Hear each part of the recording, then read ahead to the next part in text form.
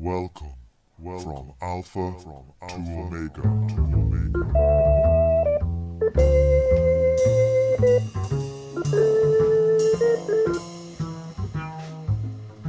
Hello, and welcome to the 66th episode of From Alpha to Omega. Today is Saturday, the 6th of February 2016, and I'm your host, Tom O'Brien. After an unplanned hiatus, the show is back with a bang. This week, I am delighted to welcome Nick Srnicek to the show. Nick and his co-author Alex Williams has recently released a new book with Verso called Inventing the Future, Postcapitalism and a World Without Work. I bought this book as a Christmas present for myself, and it didn't disappoint. It's just a book I've been waiting for someone to write. Before we jump into the interview, I have some people to thank. Firstly, the new iTunes reviewers, Mara Walnut, Brennan L, Guer de Gopher, and Goody Wuthry. Not only great names, but also great reviewers.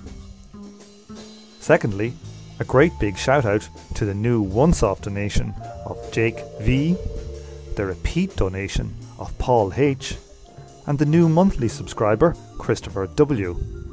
Muchas gracias. A special mention also goes out to all of the donors and subscribers over the years for generously forking out and keeping the podcast finances in the black. Don't worry people, the low output is merely a localised phenomenon. I have some more interviews now in the bank, and I'm looking forward to getting my hands dirty researching some new guests. Now, before we talk to Nick, I'd just like to point out that in the interview we cover the first half of the book, which takes a critical look at the functioning of the political left today, and also an in-depth look into the history, strategy and tactics of the neoliberals as a counterpoint. I hope to have Nick Srnicek back on the show in the near future to discuss the second half of the book, which is much less critique and much more what is to be done. Us lefties need to get beyond critique, and that includes this show as well. So, to the interview. So Nick, you've just recently released a new book called Inventing the Future. Can you tell us a little bit about it? Yeah, so this book is a sort of attempt to be a manifesto for a 21st century left.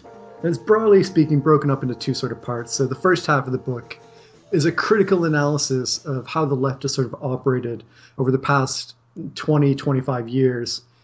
And then the second half of the book is a sort of alternative, trying to suggest, well, what should and could be done, and trying to build it off of exactly what's going on within capitalism today. So trying to build it off of existing tendencies rather than being some sort of abstract project. So there's a kind of a contradiction there in that we do need our abstract theorizing to come up with correct strategies and tactics, but we do have to make them relevant to the current, situation of capitalism. How does that work? Yeah, I mean, this is the sort of, going back to Marx, he's often seen as being critical of utopias. This is a common sort of refrain around his work. And then the more sort of common sense idea as well, that he doesn't actually talk about what communism would mean in practice, or post-capitalism more generally. And I think that's all wrong, actually. I think when Marx is critiquing utopia, he's critiquing the sort of abstract idea that imagines a sort of perfected world where conflict and struggle has been dispensed with, and we've reached this perfect state of harmony. But that sort of utopia doesn't have any actual grounding in the real world and the processes that are ongoing today. So this is why he's constantly talking about, well, the need to link it up to the real movement of history rather than being some sort of abstract positive, a fiction writer or something like that. So I think actually Marx is very much in favor of thinking about the future and sort of thinking about, broadly speaking, utopian ideas, but it just had to be connected to the real world. It had to be something that was actually responding to the tendencies that are ongoing. In the start of the book, you talk a lot about folk politics to describe the current trendy left or radical left ideas. What do you define as folk politics? Yeah, so folk politics was for Alex and I, a sort of response to our experiences within various student occupations here in the UK, then also our experiences with Occupy London, and sort of watching the left operate around the world and sort of seeing what are the limits of all of this. And so folk politics tries to name exactly what those limits are. And a very sort of brief definition of what folk politics means, it's essentially this turn towards immediacy as a solution to the problems of things like global capitalism. So you can sort of see it within spatial immediacy in terms of things like, 100-mile diet, the idea that democracy has to be inherently local and direct democracy as opposed to anything more abstract. The idea of local currencies, the idea of local banking. But you also see this in a sort of temporal immediacy as well. So this is the idea that we have to give up on large-scale, strategic, long-term thinking, and instead be more focused upon the eruption of, philosophically speaking, an event or something like that. And there's also sort of this primacy of spontaneity, and oftentimes doesn't get explicitly stated as such, but it's usually implicit within a lot of these people's works, where spontaneity is seen as, the revolutionary thing, and any sort of attempt to institutionalize is seen as inherently reactionary and conservative. And then I think also in the practices of a lot of activists, you see that it's a reactive sort of movement. It's not an active force. So what you'll see in the UK, for instance, you'll see the government decide on a new policy, and you'll see people reacting against it. Activism starting to mobilize around as a reaction against it. But there's never any sense of how do we connect up various long-term sort of strategic goals instead of just constantly reacting. So this is, again, a sort of short-term immediacy involved within these movements. How much of this is a reaction to, say, the experiences of how the Soviet Union and that revolution turned out? Yeah, this is what we try to argue in the book, is that you can't see folk politics as being a sort of abstract error. You have to look at it in its historical conditions and sort of the reasons why it emerged as a popular common sense amongst the radical left. You have to understand why it's so desirable and seductive to people. It's not, it can't be sort of casually dismissed as just a sort of error of thought. And so this is why we try to draw out the history in relationship to things like the Soviet Union and things like trade union movements within the 1970s and 80s and onwards. And basically these sort of hierarchical classic labor movement organizations had all sorts of problems. They were pretty great if you were a white male semi-skilled worker. For everybody else, it was a matter of basically, we have to have our revolution first before we can tackle issues around gender or race or anything like that. So there's a heavy amount of criticism, correct criticism, made of these movements in the 1970s. And a lot of them reacted against the hierarchies of those organizations by turning towards more horizontal networked forms. And this has become the common sense of the left. This is, if you want to go out and organize, to sort of posit something like a hierarchy, you're immediately going to be criticized. In practice, what's wrong with the directness of these approaches? The problem, in a nutshell, is that the sort of correct criticisms made of those organizations and the shift towards new forms of organization, new sorts of tactics, and new sorts of practices, they all have their own inherent limits. They're useful as a critique of those sort of old, stodgy organizational forms, but then they bring with themselves new inherent limits. And the problem has become essentially that in some way or another it's become a dogma to organize according to these ideas, do these sorts of tactics, operate according to these sorts of ideas. And this means that for all the benefits that they can bring, and we try to point that out in the book, is that they do have a lot of benefits as well. They do have limits, and they have imminent limits that you need to take into account.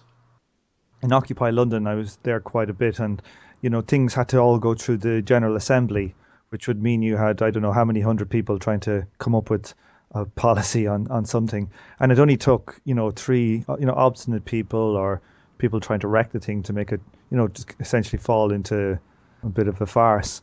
It's strange that there wasn't a move to try and change these organizational structures just there, say in the Occupy, for example.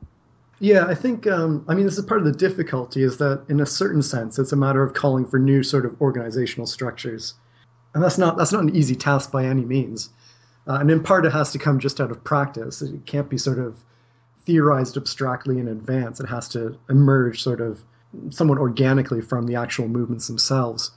But I think sort of naming the problem is useful in terms of pointing out the limits and sort of getting people to basically critically reflect upon their common sense presuppositions about how leftist politics should be done.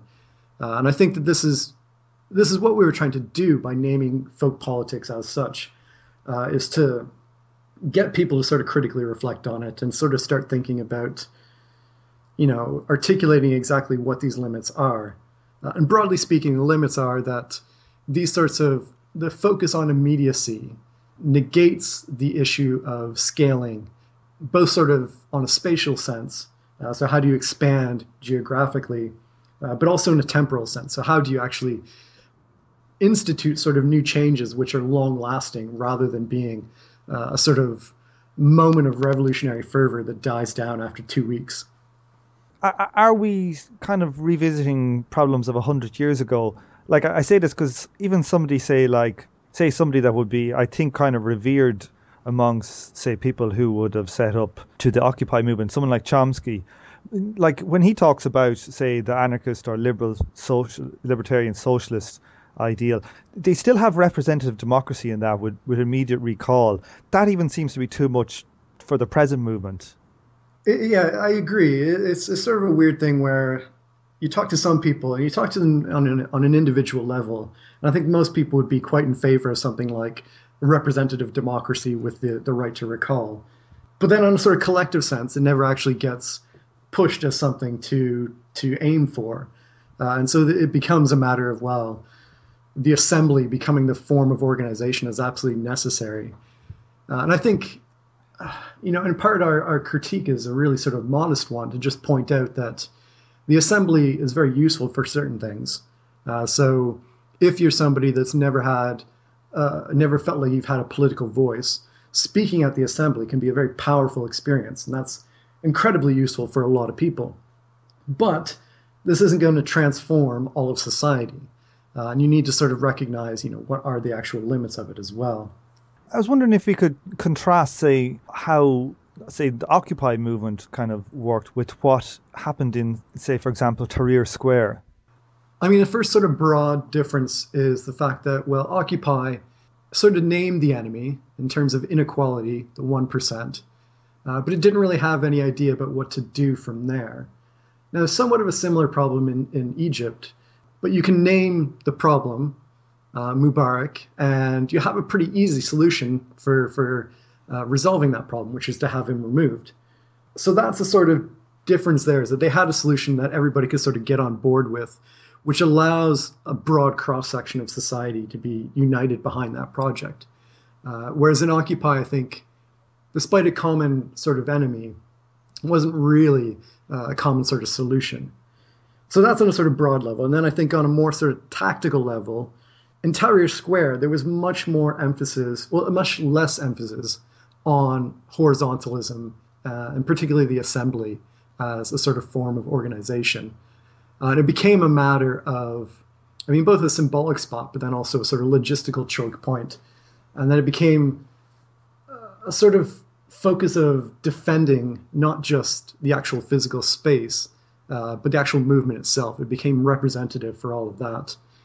Whereas in Occupy, with few exceptions, as soon as the cops sort of came around, there wasn't really a whole lot of defense set up. And a lot of the camps were taken down. In Egypt, they had links to, say, they organized or loosely organized a general strike. Yeah, so this is the other aspect, is that they did draw out and make connections with trade unions and with sort of classic hierarchical organizations in a way that was really useful. And so from what I understand, and I know there's people sort of more versed in the Egyptian revolution than me, but from what I understand, the trade unions, when they sort of stepped in and posed the possibility of a general strike, it was one of the tipping points for the regime. Not to say that they were, the primary cause behind his fall, but they were an important part. And I think in a lot of sort of the Occupy movements in the Western world, there was a real hesitation about interacting with any sort of hierarchical organization. Now, in certain points, it was a matter of, well, the trade unions didn't want to have anything to do with Occupy, and that was, more of a problem with the trade unions rather than Occupy. But I think there has to be a sort of a collective sense that, you can't solve the problems of society with just one organizational form. And we really need to be thinking about how do these things sort of work together.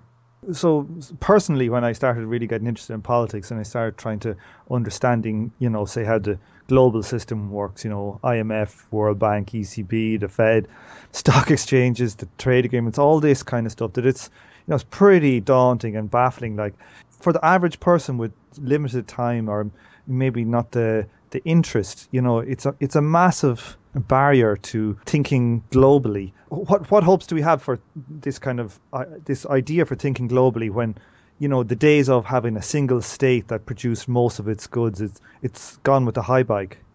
Yeah, I mean, there's two sort of aspects of that. One is that I think the capacity of people to sort of learn about these complexities is usually underestimated. One of my favorite sort of examples is always, well, if somebody gets a disease, suddenly they become experts on that disease, and they're reading, medical journals and things like this, It's true, yeah. trying to figure out exactly what's going on with them. And I think that sort of latent capacity is always there. It's a matter of sort of generating the desire for knowledge, and then people have quite a capacity to learn. The other aspect is, well, I think what's sort of lacking today is a broad meta-narrative about exactly what's going on and how people can sort of situate themselves in terms of history and in terms of, spatially what's going on in the rest of the world. And I think that this is probably one of the, the worst sort of consequences of the postmodern, post-structuralist moment is the death of meta-narratives, which have in practice meant that the left has given up on them and trying to sort of create new meta-narratives. But in actual sort of fact, we do have a meta-narrative to the world, which is that capitalism has won, and that if you want to be a functioning sort of society in the world today, you have to become capitalist. And we have this sort of broad historical trajectory, which is, again, towards free market capitalism. So that, I think, there's a meta-narrative in practice, and I think the left has to sort of take up again these ideas of giving people some sort of understanding of where they exist in the trajectory of history. Yeah, it's quite powerful when you say it like that. Capitalism has won. Yeah, we just got to accept it. I mean, it's the basic condition of our existence today. So, yeah, you just have to accept it and then build off of that. I mean, that's the thing. Like, capitalism has happened. We can't just turn back the clock. Even the last major remaining inverted commas communist power is China, and they're one of the most capitalist countries nearly in the world at this stage. Yeah, exactly. It's interesting. You mentioned in the book that there's biological or genetic constraints to how we think, that we're evolved to deal on small scale levels. How much of this is, do you think, responsible for how we're drawn to localism and local food and all these different types of reactions to the market, the global market? Yeah, I mean, I think there's a certain element to it, but I'm really sort of loath to say it's all about genes or biology or anything like that. I think that the social aspects are much more important. That being said, I mean, this is where I see the sort of interest in sort of abstract modeling as a means to sort of expand our cognitive capacities beyond what is naturally given. And I think this is a matter of sort of recognizing the complexity of the world for what it is without trying to reduce it in a sort of reduction is always necessary, but reduce it in a sort of perverse way rather than a sort of way which is adequate to the material. Is that like a research kind of a project, you think? Yeah, it is. And like in what way? Like in a computer modeling of certain social interactions, or what are you thinking there? I mean, I have this sort of like dream of basically creating a sort of like economic model based upon Marxist principles, recognizing, again, the sort of limitations of quantifying things, but I think you can sort of quantify in the economic world a number of things more or less adequately. But then building it around Marxist principles and making it a collaborative, open source sort of project so that people can really work together to try and finesse exactly what these models say. And then to start to think about, well, I mean, again, this is what Marx was trying to do, was an immanent critique of capitalism, which pointed out its tendencies and then gave sort of strategic analysis for what could be done on the basis of those tendencies. And I think what we could do today with a sort of model is to analyze those tendencies in an even more sort of precise way. So to give an example, it's so common amongst people on the left to just say that, something like capitalism is crisis, and that capitalism leads to perpetual crises, which is true, but it's true on such a generic level that offers no purchase upon reality. And this is, I think, where something like economic modeling and a proper knowledge of economics gives you a lot of insight into, okay, where is the crisis going to pop up? What does it mean? What is the likely reaction from different classes? And starting to think about how do you actually maneuver the left within that sort of context. I think we must have been separated at birth, because I've been thinking about this for a long time. I've interviewed a few people on the podcast about kind of complexity theory and economics. There's one, Steve Keen, who does it from a post-Keynesian approach. And then there's also just people who just do it on a kind of a market approach, the econophysicists. But, it just seems like such a great thing to do. Agent-based modeling and put Marxist principles into it and see how it would run. It'd be an amazing thing to see what would actually happen. Exactly. And to inform these models because there's huge amounts of empirical research out there for, different tendencies socially within the capitalism. It just seems like such a great research area. Yeah, it seems like a really useful project. And I don't think it's like the answer to everything, but I think it's something that is sort of absent from the contemporary left. It's completely absent from the Marxist left. I feel like if Marx was around, he'd be building models. Volume 2 of Capital is essentially, model building. Yeah, exactly.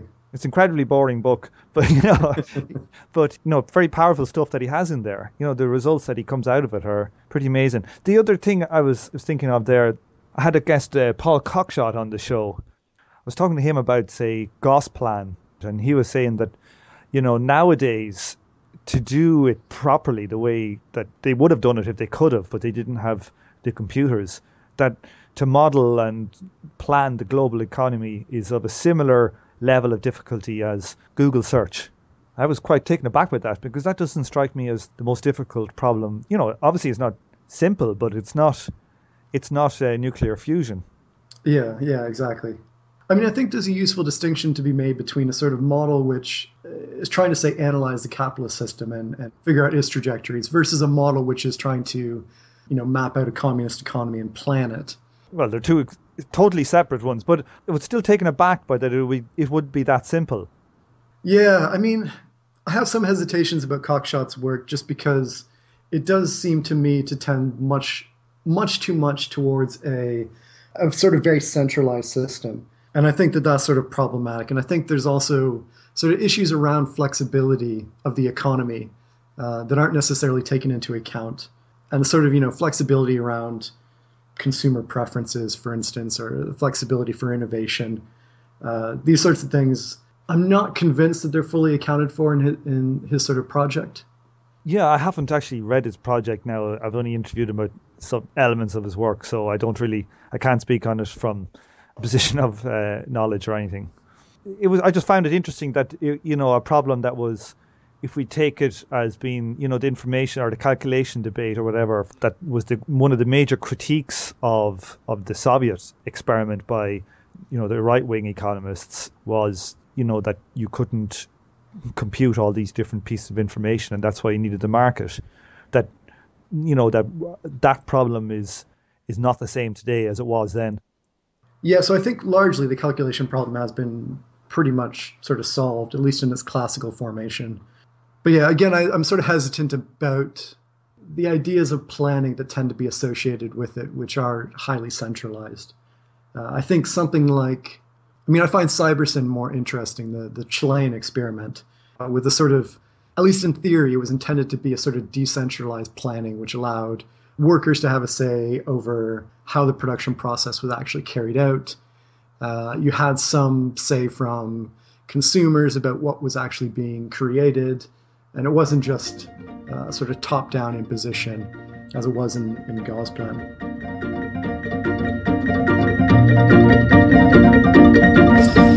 Экономика страны Советов по нашему анализу находилась в кризисном состоянии.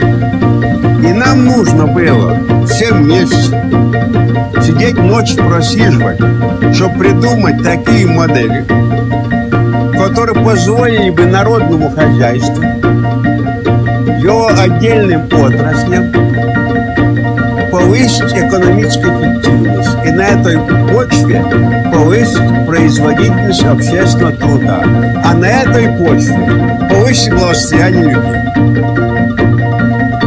Мы дались, все от нас зависящее делали, чтобы для решения этих проблем вести большую экономическую науку.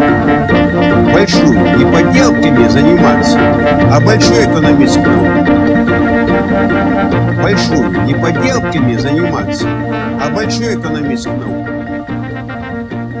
Большую, не поделками заниматься, а большую экономическую науку.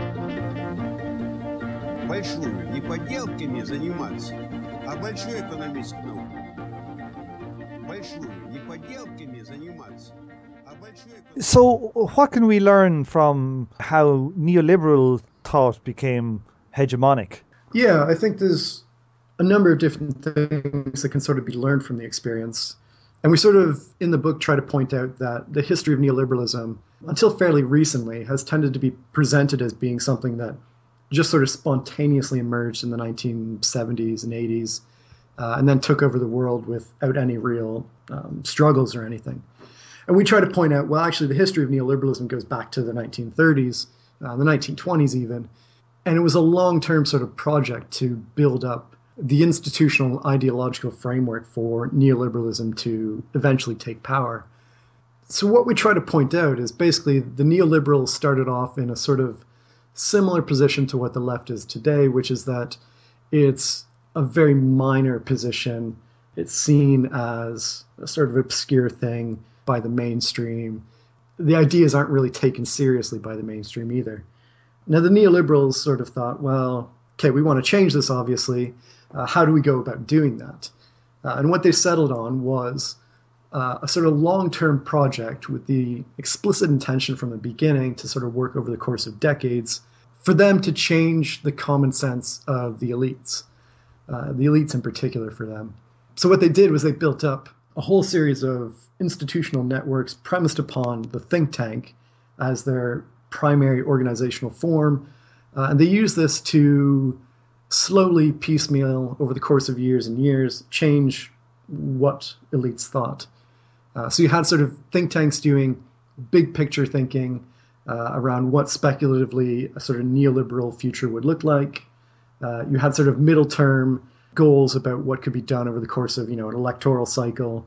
And then you had sort of short term policy responses to the issues of the day.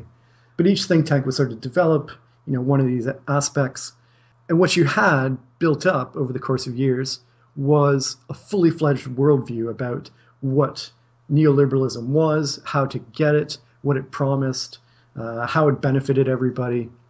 And this was then sort of filtered out to the elites primarily, but then also a sort of public way as well. So Milton Friedman, for instance, in the 1960s and 70s, going on television and giving sort of popularized versions of neoliberal arguments and trying to persuade people on a common level that, this was in their interests. So this is all sort of prepping the ground for the crisis of the 1970s. And so the crisis hits, and the neoliberals had, in at least a broad sense, predicted it. So the sort of problems with inflation, they had been arguing for years and years that inflation was going to be an inevitable result of Keynesian policies. So when it came along and they had problems with inflation, the neoliberals were in a position to be able to say, listen, we've already been analyzing this problem. We have solutions. We have answers. Follow us and we'll lead you out of the issues of stagflation. So that's what effectively happened. Now, what can the left sort of learn from this? Well, one is thinking long-term, thinking strategically, but then also thinking in terms of a sort of organizational ecology. So again, it wasn't a matter of the neoliberals trying to find one particular organization that would lead everybody else in a sort of vanguard manner. There was the Mont Pelerin Society, which was a more sort of distributed idea of the vanguard. But they did have all these different organizations would work together, and they had a sort of broad sense that they were trying to collaborate on a project rather than trying to lead some sort of partisan struggle for their own little niche group. So you've got long-term strategy, you've got an organizational ecology, and then you've got an ideology which tries to resonate with people and tries to co-opt people's real imminent desires. And when it plays upon the ideas of freedom, well, this is what people really want. And this is something that I think the left sort of tends to forget. It's very good at criticizing what's wrong with the world today, but then in sort of offering an alternative vision, it usually goes on, sort of hard-nosed moral principles rather than sort of, offering an alluring vision of the future. So I think playing up that issue of desire and sort of attaching an ideology to what people really believe and think is another sort of useful lesson to be learned. How much money was thrown at this neoliberal project? I don't know offhand, but this is one of the things that sort of distinguishes the right from the left. So the left today can't just copy the Mont Pelerin Society and what the neoliberals did, precisely because of the issue of resources. So it got its start from a Swedish businessman who heard Hayek and decided, this sounds really great. I'd love to support this, and funded the Mont Pelerin Society to begin with. The left is unlikely to find a sort of businessman who's willing to back them. Maybe we'll get lucky, but sort of unlikely. Yeah, I always think if we just had one billionaire Marxist. Yeah, it'd be quite nice to have some resources. Can the left simply copy something like the think tank organizational structure, or are there problems with it? I think, again, there's a matter of sort of limits to what the think tank can do. Now, the think tank's quite good and quite bad for the same reason, which is it's of necessity sort of separate from the people. It becomes a sort of elite, technocratic sort of institution where people go off to think abstractly about things, usually sort of separate from the whims of everyday life. Now, this is a good thing because it enables sort of long-term strategy. It enables that sort of big picture thinking, which you do need to step back from the everyday world to do that. At the same time, it's a bad thing because it is sort of inherently anti-democratic and inherently technocratic as well. So these are sorts of limits to be aware of when you talk about the think tank for the left. I think the real sort of solution here is just to say, well, we need think tanks, but they can't be the vanguard, for instance, of the left. They have to be something which is contributing and feeding into much broader processes of change. How much of neoliberalism's success was an inevitability? The one thing that Keynesianism doesn't really deal with when it comes to capitalist production is, say, the tendency for the rate of profit to fall. The 70s was also a crisis of low profits. A crisis was bound to essentially fall into the laps of the neoliberals, and they appeal to the elites. This seems like a huge advantage to, say, the neoliberal project over anything that the left could hope to happen. Yeah, it definitely is. It's much, much easier for the neoliberals than it would be for any sort of equivalent left project. As for whether or not neoliberalism was sort of necessary, I don't think it was. And the essential sort of reason why is because neoliberalism wasn't the common sense of the elites. And it had to be a matter of actually educating the ruling elites to get in line with neoliberal ideas, to see that it was in their interest to be neoliberal. So it wasn't a sort of natural thing in that sense. I think you can also, and it'd be fascinating if somebody's done research on this. I haven't found anybody who has. But to think of sort of alternative history of the 1970s, and to sort of look at exactly what the problems were. Now, they were presented as problems which neoliberalism responded to, but there are alternative interpretations of what was going on and alternative possible outcomes. So, for instance, one thing was the sort of loosening of finance in the late 1960s in the UK, which led to this sort of free-flowing capital that spiked up asset prices, which then, spiked up inflation in the rest of the economy and led to the issues of stagflation. So the problem in that sort of narrative is not trade unions pushing up wages, which is pushing inflation. The problem in that narrative is instead capital being too free, finance being too liberated. So that sort of narrative would enable an entirely different outcome from the crisis than the neoliberal one. I think it'd be really interesting to go back and sort of see, in the midst of the crisis, how were economists and politicians trying to conceive of the 1970s? What alternative explanations were being given? What debates were going on? I think right now it's been sort of sedimented into, of course, neoliberalism was the necessary outcome. And I don't think that was actually the case. What have the effects been in the world today then of neoliberal? Like, how widespread is it and how much does it drive our current existence? I think it's quite a bit. I mean, so when we talk about neoliberalism, it's oftentimes used in a very sort of loose sense. But when we talk about it, it means that as opposed to sort of liberalism, which was all a matter of the state stepping back to allow the free flow of goods, capital, people, and allow the market to take over. With neoliberalism, it's instead a very explicit recognition that the state is absolutely essential to creating markets in the first place. So it's not a passive role for the state, it's very much an active role. And so I think you see this in numerous ways, whether it be intellectual property, whether it be the sort of property regimes being built up around ecological commons and things like this. All of this is sort of, an active matter of the state trying to turn these things into marketable commodities. And this is, I think you can see this pretty much everywhere. So one point you made in the book I found, it struck me, I never thought of it before, was in the West when we hear about the history of, say, the Soviet Union and how collectivization caused the death of millions. The privatizations in Russia that were direct neoliberal policy, they killed millions of people. We never think of neoliberalism as a genocide or anything like that. Yeah, well, I mean, there was quite a concern on our part because that chapter is sort of a bit abstract in the sense of it's focused on a lot of ideas. And the sort of reality of neoliberalism is that it has been a very bloody thing. And we really wanted to sort of emphasize that point because we felt it was a bit too focused on ideas at the time.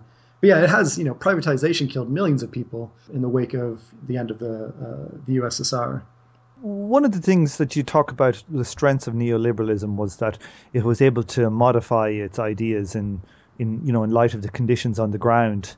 This was one of the, strikingly powerful features of it. The leftist idea always is of one of, this trying to get to this utopian place and not to compromise on our vision. How much are we in danger if we copy that model of perhaps ending up like what happened to the other left revolutions? I sort of take that as the problem of potential reformism. And I sort of think, well, it's not an either-or sort of situation where either you have a sort of revolutionary moment or everything else is just, reformism to ameliorate the system. I think you really need to make a distinction about a number of different possible social transformations. There is a reformism which is trying to ameliorate the worst excesses of the capitalist system, and their goal, whether explicitly or not, is to continue the capitalist system rather than to try and move beyond it. But that being said, I think there's a whole series of other options which are ameliorate some of the worst aspects of capitalism, but at the same time build up the power of the left to do something more.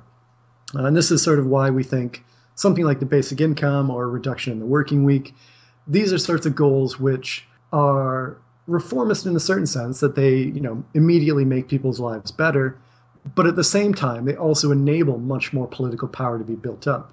And that's, I think, the really sort of useful aspect of them. There are a number of scholars who've done a whole lot of research on revolutions and the sort of conditions for them. I mean, if you look to political science or if you look to international relations as disciplines, they both do that. And I think, the left doesn't really sort of look at them You have the sort of traditional leftist analysis of revolutions from, classic Marxist thinkers, but the sort of more social science stuff never actually gets picked up. There's some interesting work done as well in social movements theory, which, for instance, I think one of the sort of big conclusions to draw from that research is basically that the idea that making things worse will somehow inspire a revolution is completely wrong. There's no sort of empirical support for that idea whatsoever. If you look at what happens, well, when people sort of get eviscerated more and more, they become less politically active and they sort of sink down and just accept their position. The more sort of important aspect is not the level of suffering of people, it's whether or not there's an opportunity to change things.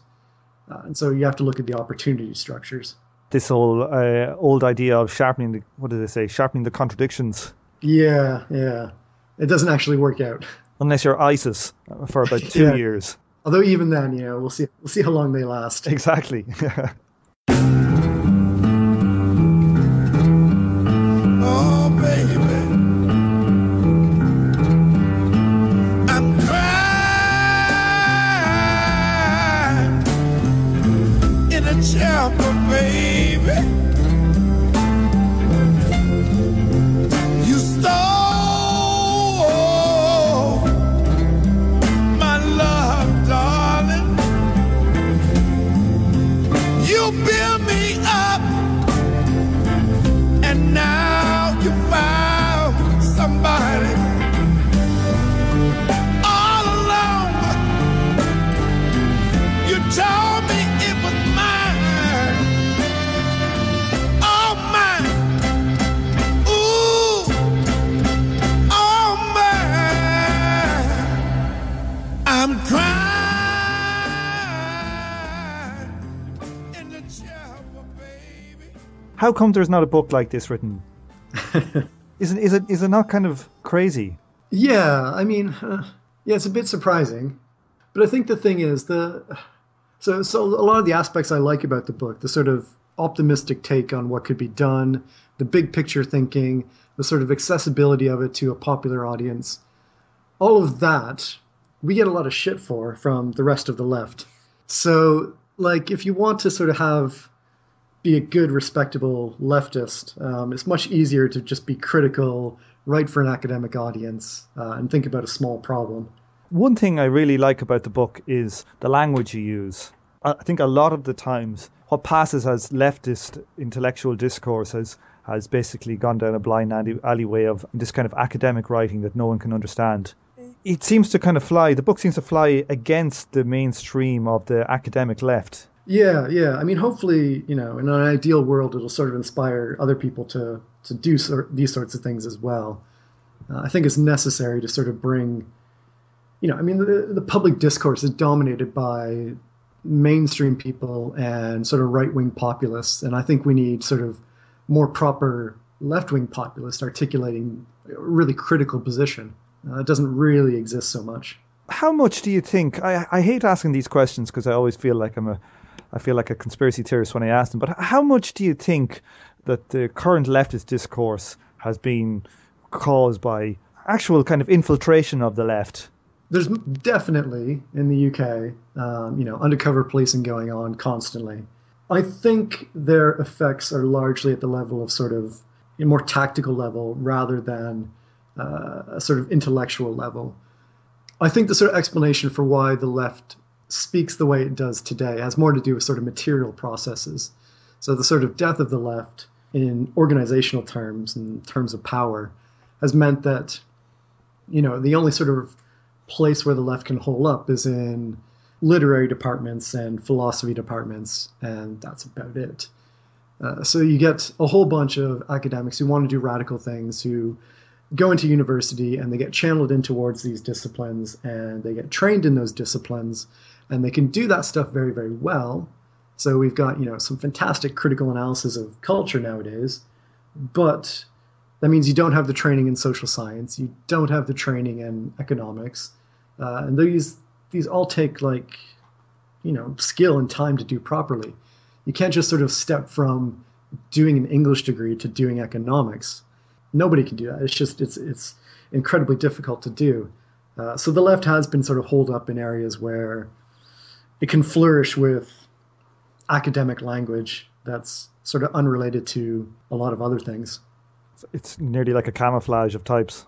Yeah, and especially, I mean, if you start looking at the sort of shifting structure of funding in the UK, and I think in a number of countries, the fact that increasingly to do research, you need to go out and get a grant and convince some, status quo body that you're not going to do anything too radical. Well, of course you're going to be hiding and obscuring a lot of these ideas, increasingly so. Yeah, no, it's fair enough. Yeah. It's a bit tragic, but that's the circumstances. We seem to be in that the first Star Wars kind of a role where the Force is weak and the Empire is strong. Yeah. Nick, thanks very much for coming on the show today. Well, thank you very much for inviting me.